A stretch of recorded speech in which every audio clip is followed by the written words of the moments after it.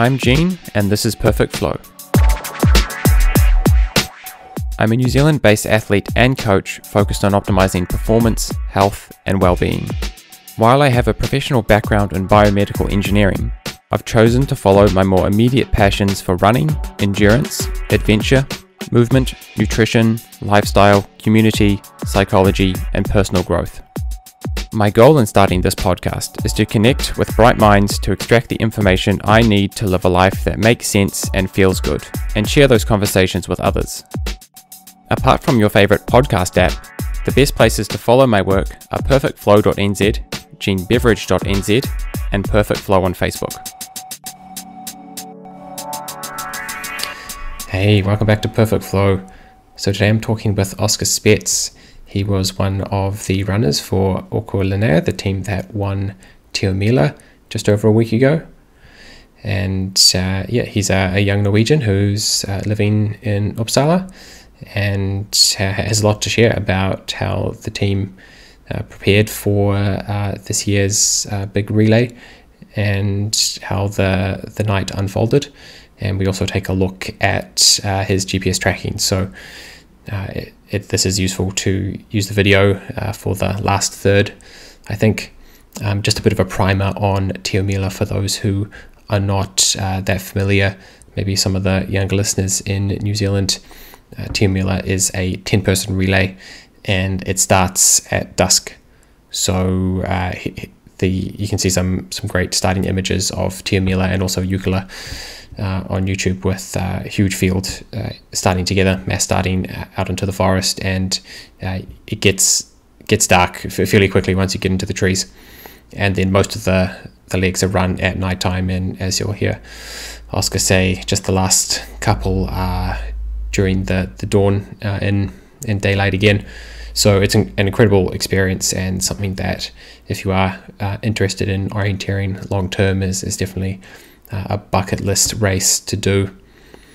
And it's not just an elite competition like some of the other representative races. It's really, there are a huge number of teams, like runners at all different levels in the clubs over in Sweden and Scandinavia will enter teams in these races, and they get out there, and the elite guys have their competition, and everyone else is still starting together. It's one massive race, so it's cool. And I think this is a really cool chat. It's really cool to connect again with the orienteering season, which I guess has kind of been on the back burner for those of us who have been away from Europe for the last 2 years. So it's cool to get excited about these races and know that I'll be able to take part soon as well, as many others will. And as we've just started seeing with Penelope Salmon and Tim Robertson doing some really good performances in Europe in the past few weeks. So yeah, get excited and have a listen to some really interesting commentary about orienteering and racing these big relays. Thanks for coming on Perfect Flow. Yeah, thanks for the invite. Really cool. Cool. I'm not sure if any of the others are going to make it, so we'll get right in. Yeah. And yeah, if they turn up, that's cool. So you're with OK Linné, and maybe you could give a little bit of background about the club, where it is, and how you got into orienteering. Yeah, of course. OK Linné is a club based in Uppsala, in Sweden, a little north of Stockholm, maybe 1 hour drive or something. And it's not that old club. Guess it was like in 1995 or something. That's the club was. It was 2 clubs that got into one here in Uppsala. But it's a big club. I think it's the biggest club in Sweden actually, with over 1,000 members. So yeah, a lot of kids and elite athletes and older people doing orienteering. So a really big club. And for me, I got into orienteering as a really young age. Both my parents doing orienteering, so haven't had the choice, actually, I would say. I was just, going into the sport as, the whole life, I think, and I can't really remember my childhood without orienteering. And like from 6-7 years, I was running by myself and doing orienteering races all the weekends and doing these summer races and competitions in more southern Europe in the summer. That's my summer memories. Just got many friends and thinking that I was okay in it, and just training more and more. And I got to Sweden to become more like an elite athlete in orienteering. Mm-hmm. So you're not originally from Sweden or Uppsala? No, I'm from Norway, in Trondheim, and lived there for 20 years. And then I came to Uppsala for almost 3 years ago, the summer 2019, when I was last year junior. And so I decided to move here because I was tired of the snow in Trondheim. It's like snow the whole winter, and I was really tired of not running any orienteering in the forest before Tio Mila, and I would also do something else. And like, Trondheim has a big orienteering environment for students, but I was a little tired of the city and wanted to do something new. And Uppsala felt like they had the good terrains and good runners and a good training environment. So then I came. You're not the only one to take that move to Uppsala. There's actually a lot of people have moved there. Maybe you can just use the Tio Mila team as an example. Where are the different people of that team from?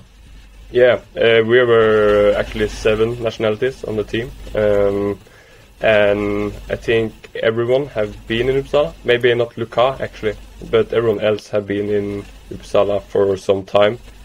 Rito doing the first leg from Switzerland, he was here last autumn. And then we have Milos from Czech Republic, who was here some years ago and is a big part of the club.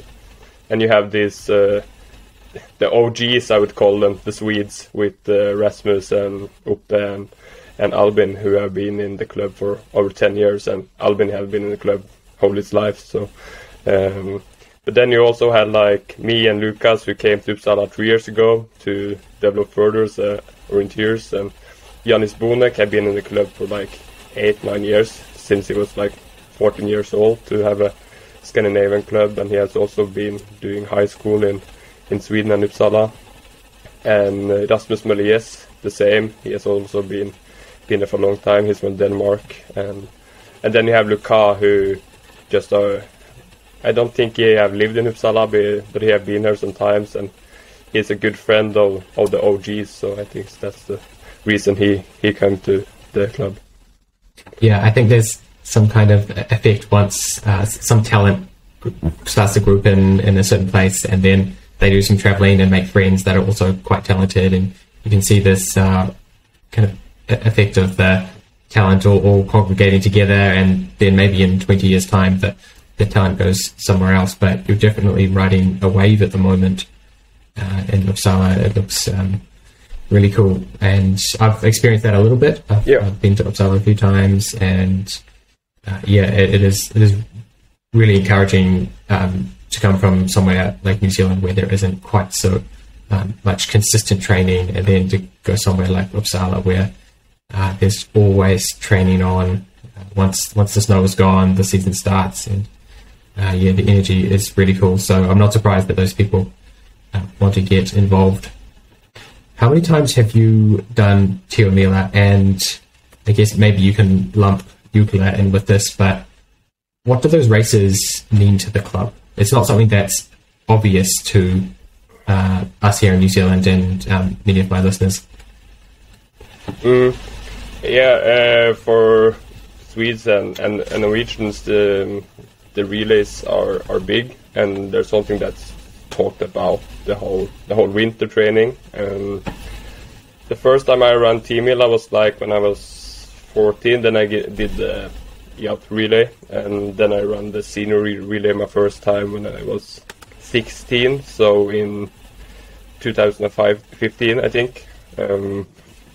and you already from then feels like this is a big thing, and it's talked about a lot. And I also, both my parents are orienteers, and I asked my father a lot about the Tio Mila, and he has run Tio Mila for Bäckelage. He has never like won Tio Mila, but one of my biggest goal for this year was to beat his personal best with like a 6th place or something. So it really means a lot, just like for me personally, but also like in the club, and in Freddy, my home club in Norway. We always talked a lot about it, but we never had like a big or a good team in the men's or women's class. But when I came to Uppsala and Linné, my goal was to run for a team and to perform on the first team. And I saw when I came that this really means not just for the first team, but for the whole club. It was important. And it's like every tisdagspanna we have this tisdagssoppa, and it's just Tio Mila. You're talking with everyone, and you're talking Tio Mila with all the guys in the sauna that have run Tio Mila 40 times. And I think it's Tio Mila all over the place the whole winter, actually. And then Jukkola as well, you're talking something about it, but it's Tio Mila that's in focus, and I guess Jukkola it's more focused on now. And I guess that's because of the tradition in Sweden. And if you go to a club in Finland, I guess it's Jukkola, and they are talking a little more about. But both the relays are a big focus in the training environment and on the daily basis, I would say. Yeah, I love how inclusive these relays are. From New Zealand, there seems to be a focus on world champs because no one really goes over to Europe to run Tio Mila, so it's off the radar. And people think that it's just like world champs or nothing. And then a few people from New Zealand run World Cups, and their different countries can bring more people. So it's actually a bit bigger. World Cup is probably harder than world champs because there's more people. But then things like Jukkola and Tio Mila are just a whole other level. Like all the top runners from all of the clubs are there.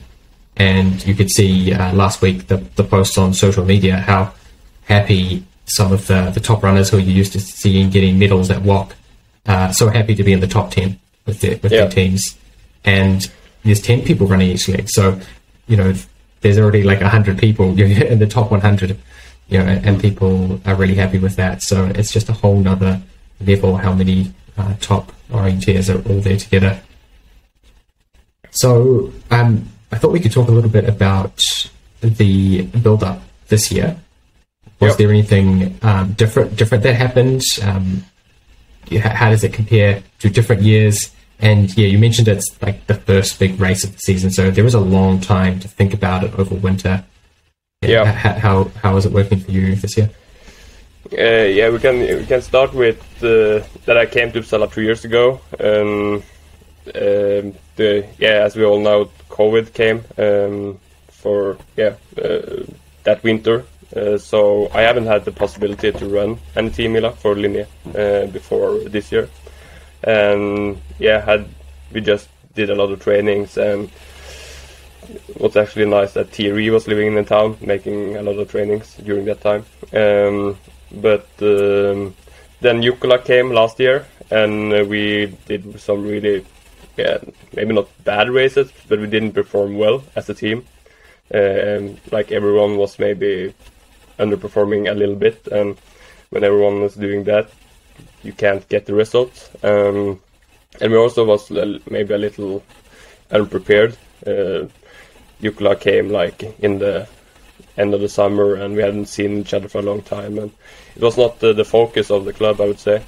So after Jukkola last year, we said, okay, we have to change our attitude and have to do something. And we also had a lot of new guys in the team, younger guys. Like this year, we was like 5 of the guys was 24 or 23 years old, and if you see on the team that was running like 4 years ago, more of the older guys was running. So we had like to learn our younger guys to run a relay on the the best way, I would say. So my strength was in the head of like this is a relay project we had, and we had also a lot of relay trainings, but I think the most important part was that we had like these meetings discussing how we should act when doing relays, tactics, mental preparation, I would say. And we had this maybe one time, once in a month, every month, and yeah, doing different scenarios and talking. I think that made us feel like everyone was prepared for the relay. And then it was like, yeah, training all the winter and doing this kind of stuff. And for me personally, I had like one goal, and that was to be on the first team. And it was hard. It was, we have like 5 guys maybe that was fighting for the last spots. And from, I think, the Mawson relay in the middle of March or something, or end of the March, every weekend was like races that was deciding if you are not in the team or in the team. So for me personally, it was like every weekend was important. Even if Tio Mila was the first important race, I had to perform every weekend to earn my spot, I would say. But that also made me feel safer when I was standing on the start line, because I'd like doing 5 relays before the Tio Mila and doing some relay trainings and so on. So I think the preparation was really good, and when we stood at the start line, I think everyone was feeling that, okay, we know what we're gonna do. We had a really strong focus about doing these 90% races, not like 100%, because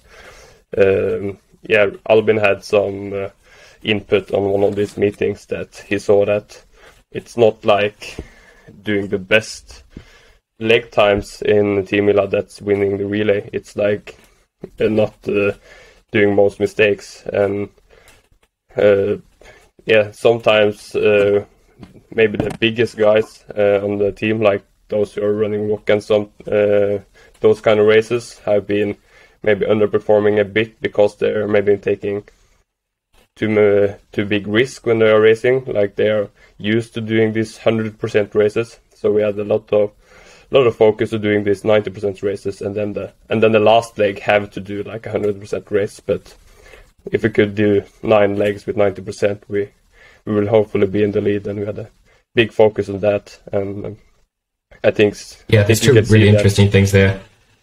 That 90% is really interesting, and something that definitely differs to like World Champs and World Cups, where people are going full risk for a medal, because 10th is going to be disappointing them if they have a chance to get on the podium. Yep. But with 10 people in a relay, getting through that without any one runner having a nightmare out there is definitely hard enough. And I am not super surprised that you go for 90%, but quite impressed that you managed to pull that off, given the pressure on the day. Like, it sounds good in theory, but then once the start gun goes, to actually be able to execute on that plan of just not losing the race, every runner and every leg just not losing the race, that is a lot easier said than done. And I wanted to go back a little bit further. You were talking about the pressure that you were noticing in the races before Tio Mila.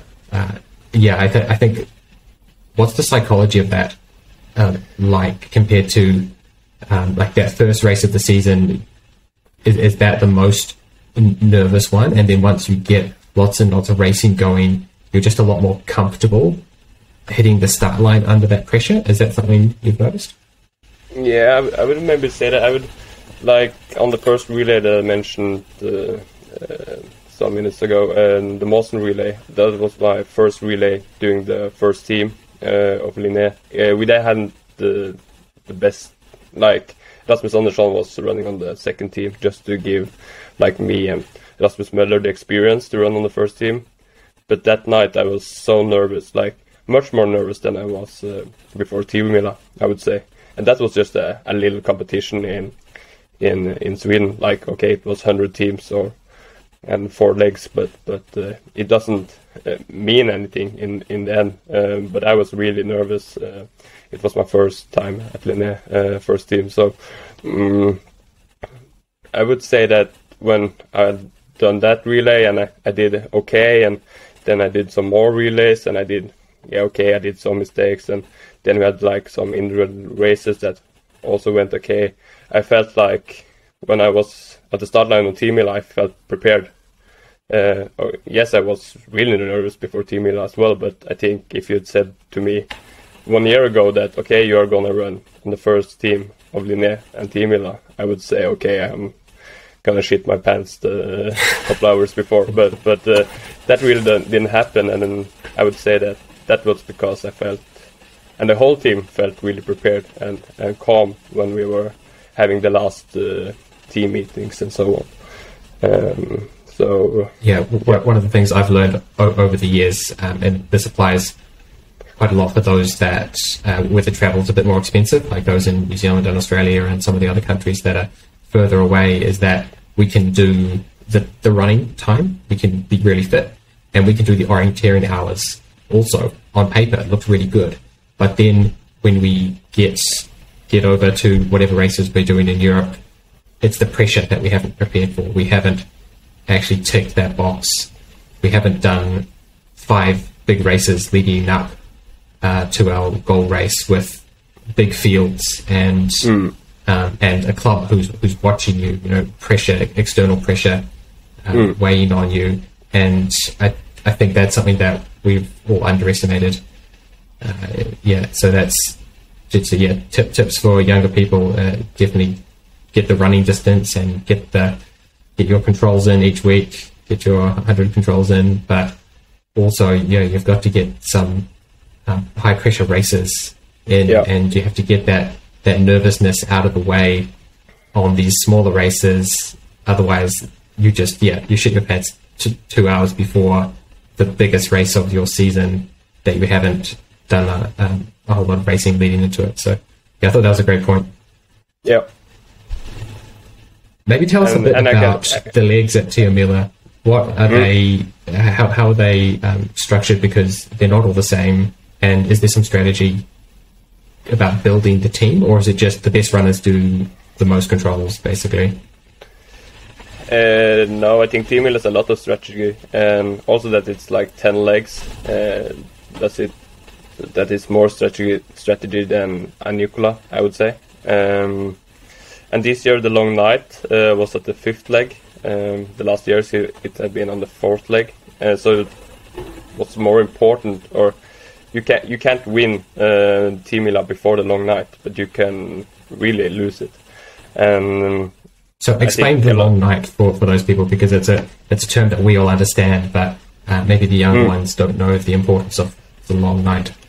The long night is the biggest or the longest leg on Tio Mila. It's always like 90 to 100 minutes. This year it was 100 minutes, and it's unforked. It's not said that it should be unforked, but I think it's been unforked since like 2007 or something.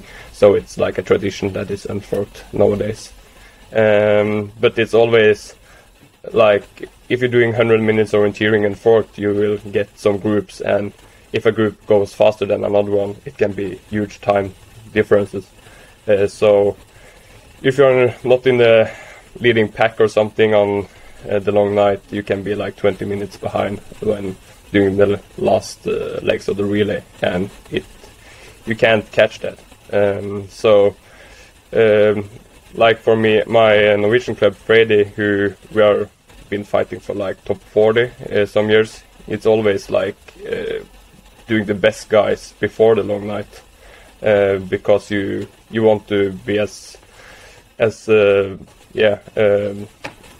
have the best pack in the long night, and if you're not, and then we always have like maybe some weaker guys on some more important legs at the end, but then the time differences are so big, so you can't lose so many spots in the end, actually. And yeah, so the long night is like the, what you can call it, the king leg of the relay. So it's really important to put your fastest runner on that leg? Is that what happens? Or is it the person who maybe isn't the most consistent, but someone who can hold on to the pack? Yeah, I think it's a big difference between the teams as well. Like Linné and some other of the top teams, we can put someone who are really good and can orienteer. But there are also like maybe some teams that maybe are like just outside top 10 or top 20 and so on, that are risking more and putting like some guy that are really good in running but maybe can't orienteer that much, and hopefully they hope that he can get a good pack or something. But if they are not in a good pack onto the long night, they maybe gonna lose even more minutes because they have taken that risk. And that's really, yeah, you can see the strategy between the teams. And if you also watch the long night, you can see that it's always like one or two guys that are in front of the groups, and everyone else are just following and having a really hard time. But we had like Lukas Lilan, and he's really strong and was the leader of the big train on this long night. So yeah. And what about the other legs? Can you contrast them to the long night? What are the shortest ones? Yeah, this year it was really a lot of shorter legs, I would say. I think that the terrain was tougher than it have used to be on the Tio Mila, and that was one of the reasons. But in the start, it's like always just important to don't lose too much time to the lead, but you don't need to be in the lead, just that you are not too far away behind out on the long night, I would say. And then after the long night, this year it was some really shorter legs that was supposed to be like more middle distance legs, and those are the legs that I have been deciding Tio Mila the last couple of years, when EF Corp have been putting out Högstrand and Vetle Ruud and Jens Wengdan and those really good technical guys on the night, and that have been running away from the pack when maybe the other teams have had to put their weakest spots on the Tio Mila team. They have had maybe their safest cards and have made like some gap.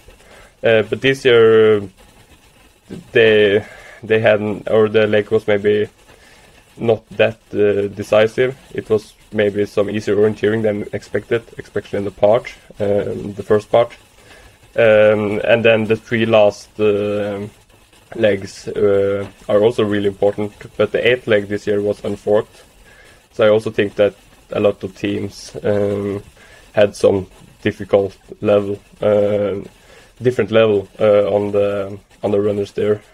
Like we saw EFK putting world champion Kasper Foster there, and like some other teams, maybe like Hove had their weakest guy on that leg. And then the two last legs is always the most important, or those legs are the decisive one. And that was also what we were talking about, that before those two legs it's like 90%, but to win the relay you need to have maybe more than 90% on those last legs, and then you also need world-class runners like we had on the two last spots there. Mm-hmm. Cool. So how did you decide, how did the team decide on where to put which runners, and what was the chosen format? I think people maybe got a little surprised when seeing our setup, because Linné have had like some experience with doing some mistakes at the beginning of the relay, and because of that never managed to get back in a relay and be there out on a long night, and then you're feeling like you've never been into the relay already in the start. So we had like more a tactic that we felt that we had the runners that we could save it up a little. So we put Milos on the second leg. That was a shorter leg, and he was maybe like a little overqualified for that leg. But that was just to secure that if we did some mistake on the first leg, and if I would do the second leg, it would have been harder for me to maybe catch up 5 minutes or something. But if we had Milos there, we knew that okay, but then we can get back into the pack if something happens, and if we are in the lead, Milos can just keep it going. And I think it's really cool to see and important to see that like clubs like Södertälje and so on, that we have taken some inspiration from the last year, that they're always in the lead, or they are always in it. Maybe with some weaker guys, and you think that they won't be in the lead, but when you are in the lead, you're just getting a flow in the flow, and that was maybe some of the tactic that we wanted to do as well, just to secure that we were maybe not like in the lead, but like not very much behind. And then the third leg was like a really, pretty long leg to beat Tio Mila, and it was forked, so 75 minutes of forked orienteering on the night in Tio Mila. That could be make some really big time gaps. But so we put Rasmus Andersson there, famous for the long night in Nynäshamn 4 years ago, for those who remembers that. And he did a really good leg, I would say, but I think it was maybe smaller time gaps between the groups than expected on that leg. And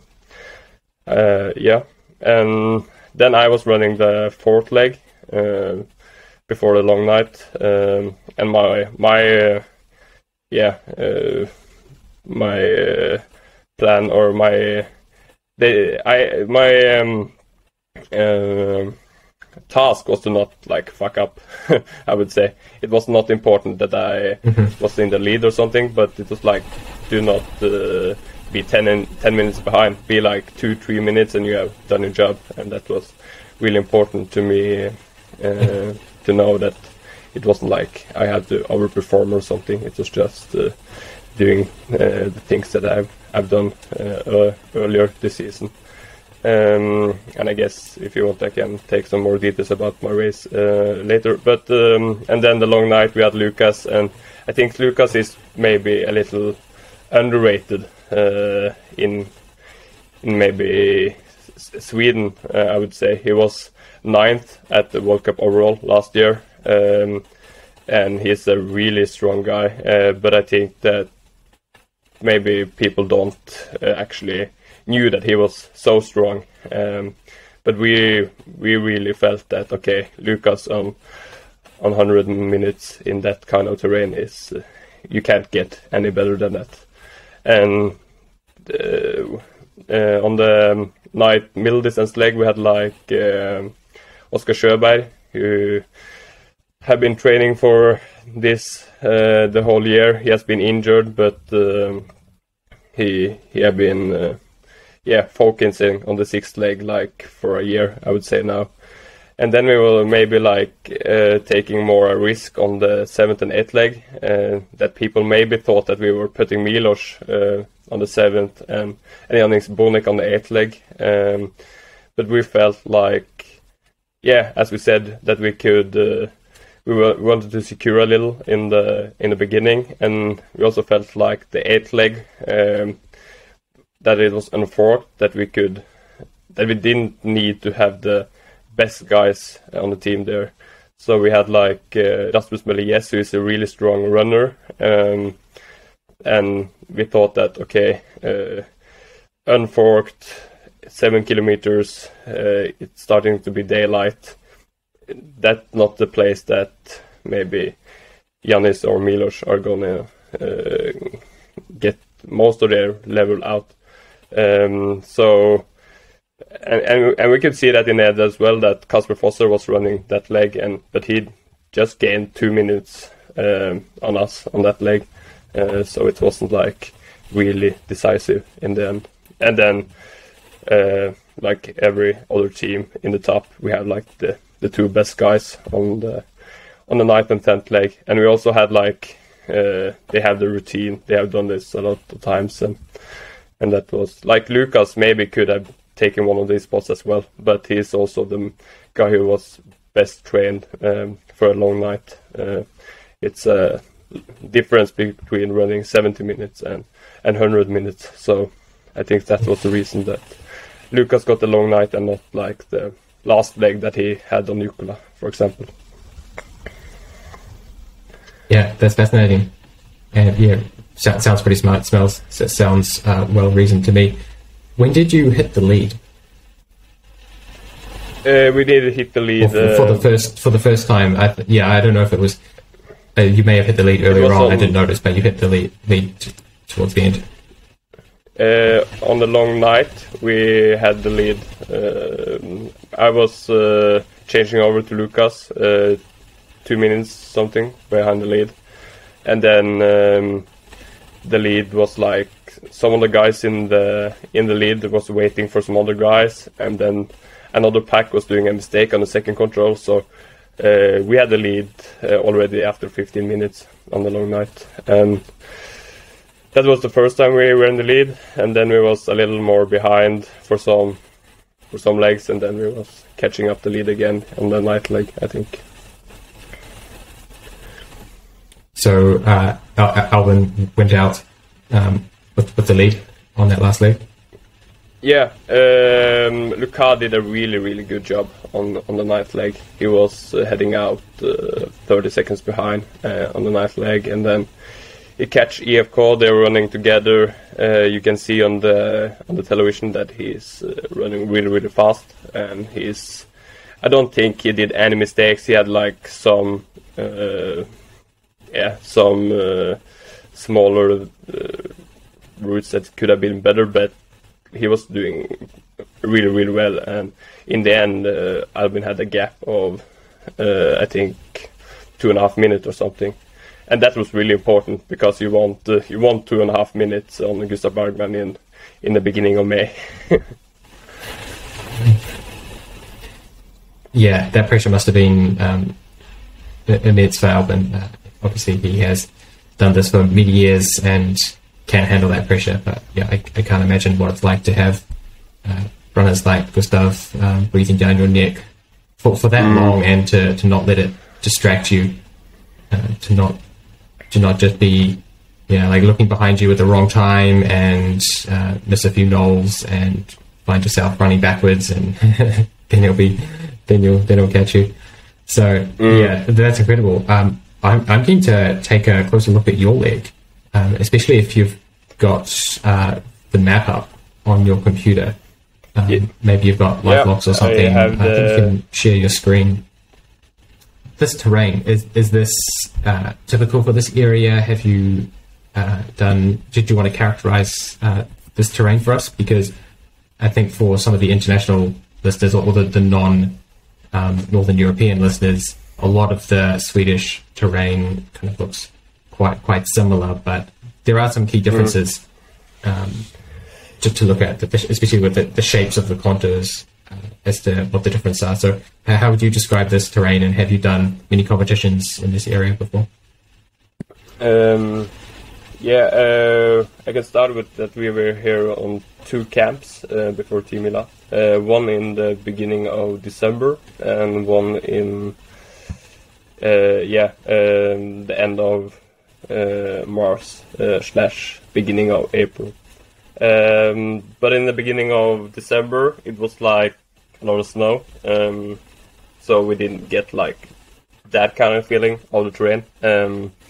But we got like to see how the terrain was and how the map was looking and so on. But you didn't get really the feeling of where it was fastest to run and so on. But in the last camp we had, we got like a more and better feeling of how the terrain was. We were doing training maps like just between 2 and 15 kilometers away from this terrain. And the whole area is called the Kilsbergen, and it's like famous for being really tough and pretty hilly, I would say. And also they have a lot of it's many kind of terrains on one map, I would say, and you can also see that as well on this map, that is very different types of orienteering that we as a runner are meeting during the relay. And also the SM relay. Those first. Yeah, but also the SM relay was going here in 2017. So some of the guys on the relay team have been running here. Yep. Yeah, for those first two controls, you can see the quite vague slopes. The contours are generally not very detailed, which is quite interesting going into it full speed at nighttime. Yep.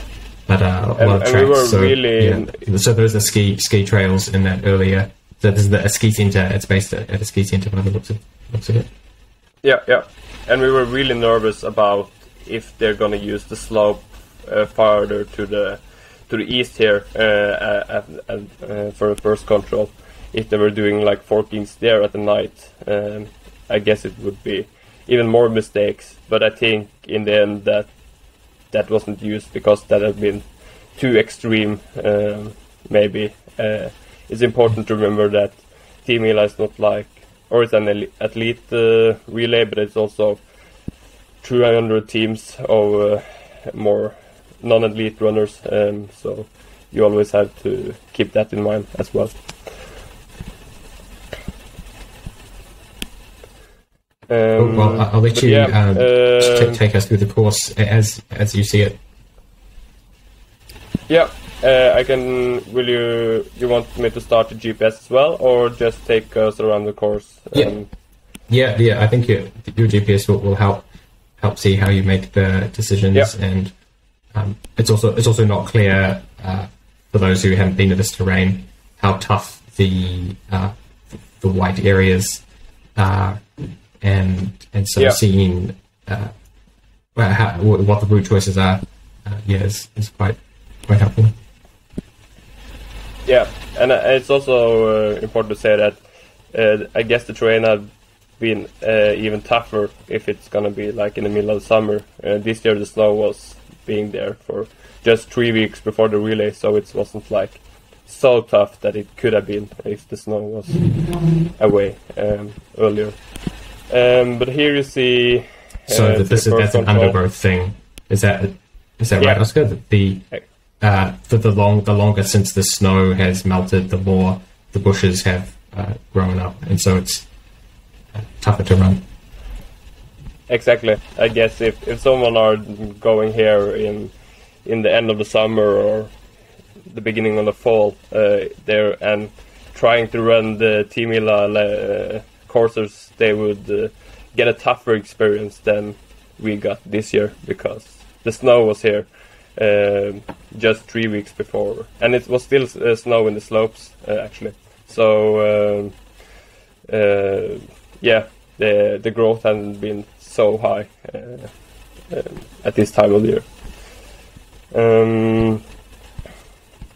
And I was heading out on seventh place, I think, but it was two teams that were having like 2 minutes gap, and then there was a bigger gap.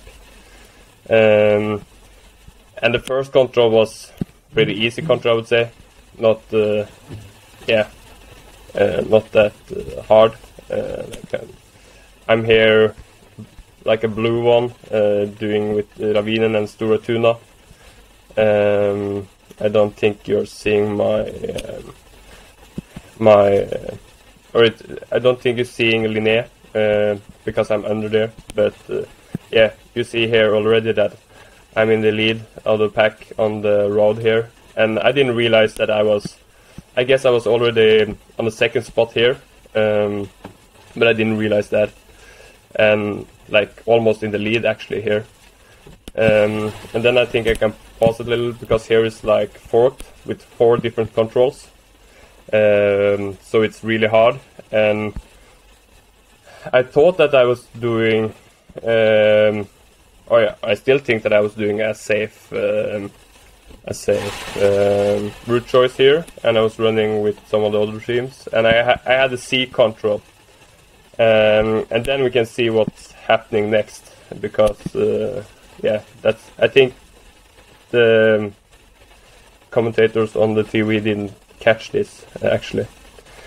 So here you see that I'm first on the B control, and then I think I relocate and getting stone, and that's, it's the wrong code.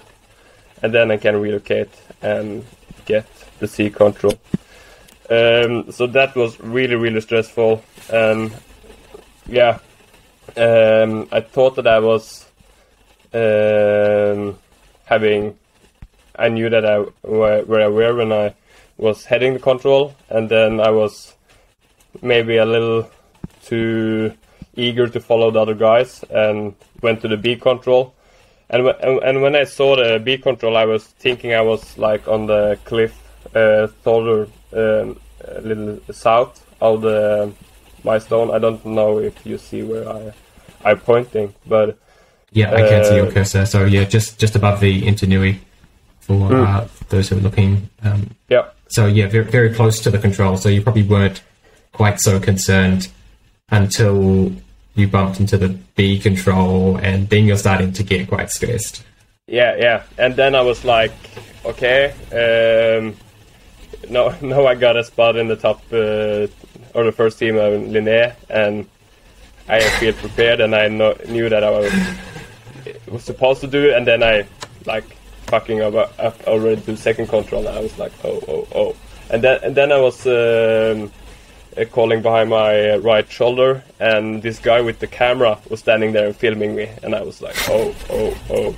So that was really, really tough. And then I thought that I was relocating, and I was like, okay, there's a stone. Oh, it's a reflex. Nice. And then I came to the A control, and it was like, okay, it's the wrong code again. And still the cameraman was behind me.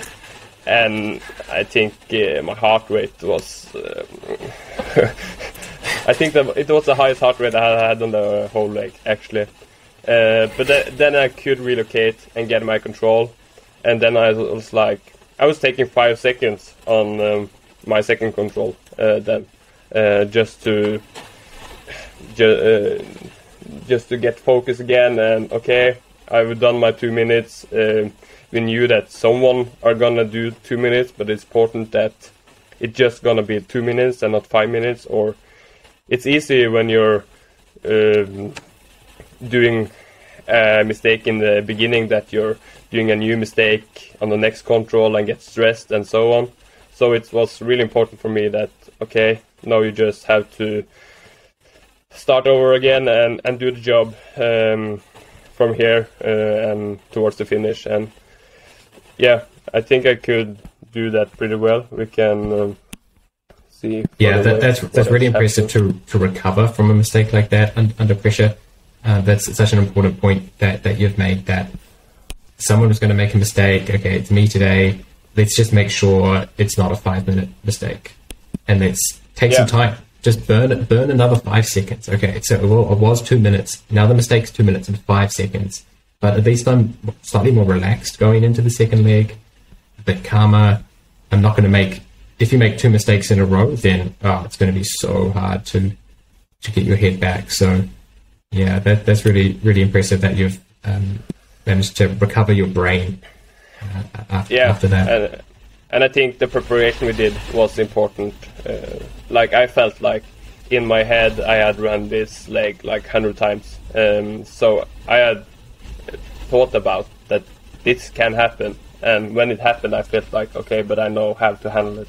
And I think that was really important, because if I handled it wrong, it could have been like more mistakes, and we could have been like 6 minutes behind on the long night, and then I don't think we've been winning the relay. But you're seeing that I'm doing my job after this mistake, but in my mind I was thinking, okay, I'm maybe running for 20-25 spot now, and I was also feeling like, okay, maybe the lead is like 5 minutes in front of me, but actually I was like on the 7th place and still just 2 minutes behind. Yeah, it's not so easy to know when you're running out there. And then here you have this really forked area that was forked with all the 4 legs before the long night, and you can see that this is hard, really hard on the night. Yeah, maybe you can zoom in a little bit further. Yeah, do you see better now? So it's the 7 control was beautiful terrain. Yeah, really cool terrain here. Like on the beginning, it was more like this big slope, but here it's more like flat area with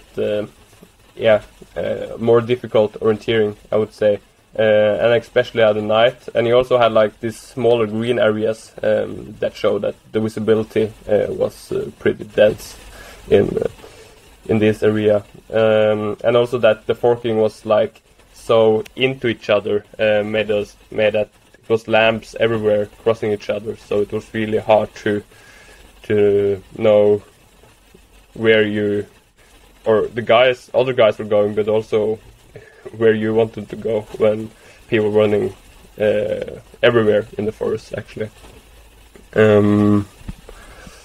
So yeah, here I did a little mistake on.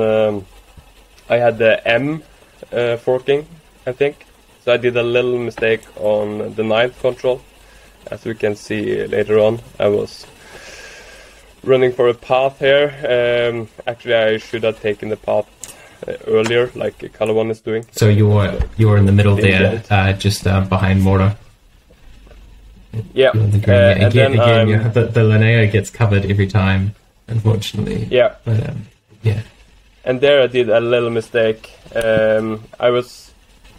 I thought that I was really like, okay, I'm on the top of the hill now. I was standing there for like 2 seconds and like, okay, now I hammer direction. But actually, I was like more south than I was thinking, and I did see the stone. I didn't see that it was a control on the stone, but I see the control. Now I saw the stone, and then I was just running to my control. So it was not that big mistake, and I didn't stress up anything of that mistake. It was like maybe 30 seconds, but the group was running past me then, so I didn't get this group with, as you see, like Anthony and Urian and this kind of teams. So I was running all by myself for like almost the whole relay, I would say. From the 2nd control I was alone, and then the pack was catching me, but then it was so forked that I was alone again, and yeah. And then you're seeing just the last couple of legs I was as I was running maybe a little alone, they were running a little faster, the group there, but that was also because I didn't want to take any risk, especially after the mistake on the 2nd control. It was important for me to keep it together all the way to the finish. And when I was sprinting down to the 14th control, I was like, okay, I can be 5 minutes behind, I can be 2 minutes behind, I don't know. But it was a really good feeling when they were screaming at me on the last control and saying that I was just 2 minutes behind, and I was, sprinting to get Luke, early away on the long night. And it was also important to get some gaps on the teams behind, because the teams behind, or every team knew that we had Luke, so it was like one of these trains that could be going on the long night. So it was actually a cool feeling when I was out there, that it felt like people was really looking where I was running, because they wanted to see where Linné was. And wanted to be out there with Linné on that long night. Yeah, Cool. so Well that done, was Oskar. That's a really tough course with such high pressure at night time. Can you share some insights into how your orienteering is different at night time compared to during the day? What do you find you have to change the most? I'm really running more secure. I'm a runner that want to run secure in the daytime as well, I think, because it's easier to don't do mistakes. But on the nighttime, and especially on the relay, you're doing is as safe as possible.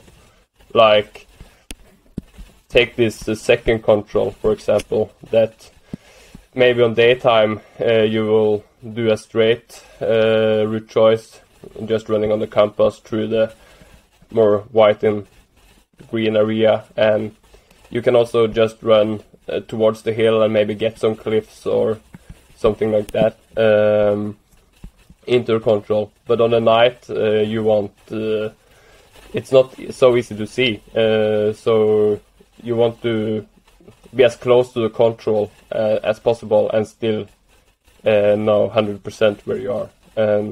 So I have a tactic, like if now I know that I may be losing 30, 40, even 50 seconds on this route choice, but I'm 50% more secure that I'm not gonna do a mistake on this control. I'm doing that route choice because I think it's a good investment when you're doing relay running, and especially in a relay. Yeah, night plus relay, like just don't lose.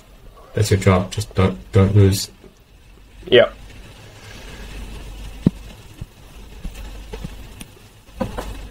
Cool. Well, that was a really cool rundown, and I hope people really appreciate seeing the map and how you handle some of like the good times and the bad times out there. So thanks for sharing that. Thanks. So what's next? What else is coming up? That's like a massive victory to start the season. I'm sure everyone's stoked at the team especially, but people like Mas Strang, who's dedicating a lot of time to the club, must feel like they've been rewarded as well. So is Uppsala now a big target? Does that make you the favourite for Uppsala? What next?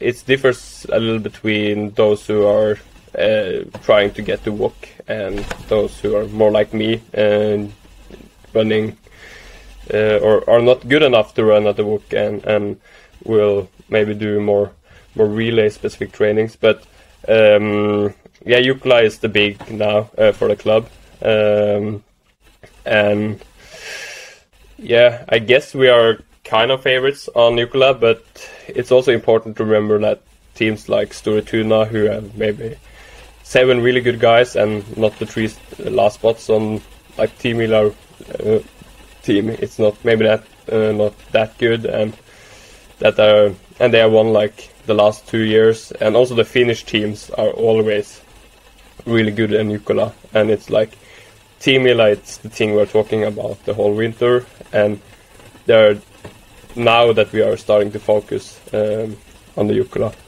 I would say. And it's also hard this year, I would say, because the WOC is like just a week after Uppsala, so it's hard to know who are running and who are not running for a lot of teams, and also for Linné. Like, we still don't know if some of the guys are making it to the WOC and so on, and if some of them are making it to the WOC, they may be not running Uppsala, and if they are not making WOC, they are running Uppsala. So, and I guess that's a thing for most of the top teams with WOC runners, with Swiss runners, so it's gonna be interesting to see the lineups on Uppsala, on the top teams, I would say. Cool. And one last little thing before we go. Any tips or promotion for O-Ringen coming up? Yeah, come to O-Ringen. The terrain in Uppsala is really good. Lundsen, I would say it's the best terrain you can run in. And I think it's gonna be really, really cool. And Lundsen and Nossen, there where we have made our trainings to win Tio Mila, and now we can try these woods as well. And yeah, it's just pure orienteering, I would say.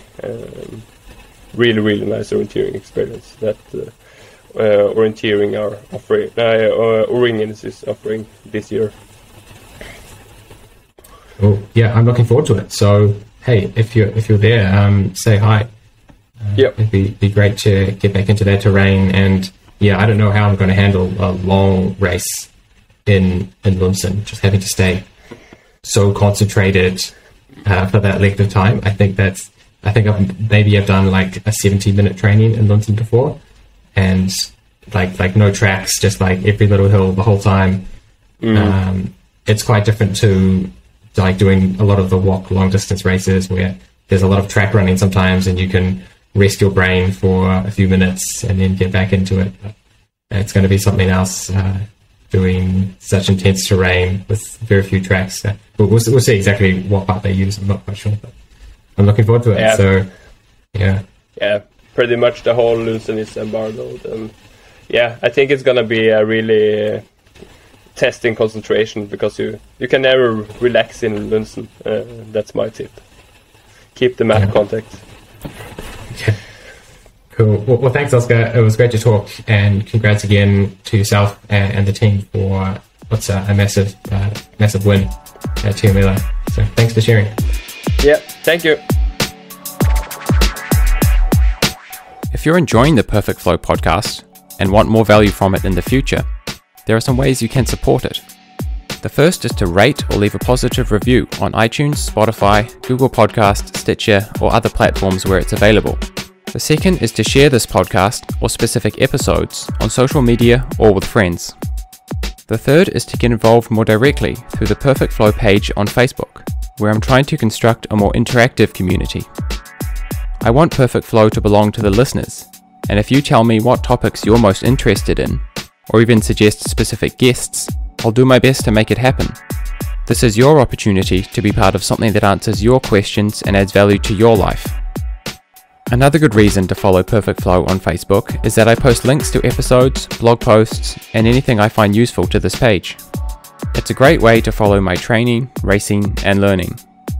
Another great way to stay engaged is to subscribe to genebeverage.nz. This way you will get podcasts and blogs emailed to you, avoiding the clutter of Facebook.